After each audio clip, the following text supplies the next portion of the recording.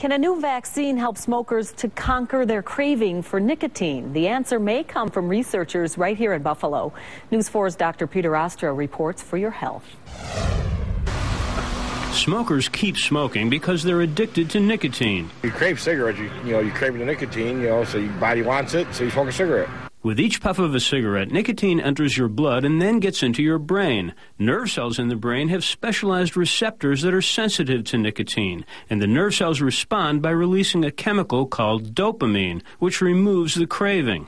And that's their reward for smoking. Their craving goes away, their withdrawal goes away, and they have their fix of both nicotine and dopamine for about the next hour. If you don't get that fix, you feel terrible. Have you tried to quit? Oh yeah, many times. Okay. And I get real miserable. What if we could keep nicotine out of the brain? Dr. Mahoney and his colleagues at Roswell Park are testing a vaccine that can do that. The vaccination makes you produce antibodies to nicotine.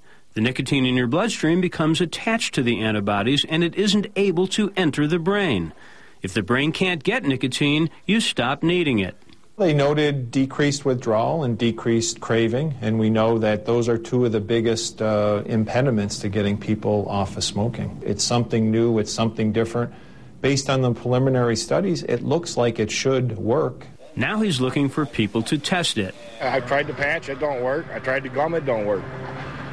But there's something else, yeah, I'll try it. I'll be interested in trying it. Now, if you're interested in trying it, call Roswell Park at 1-877-ASK-RPCI. They're looking for smokers who are in generally good health and want to quit.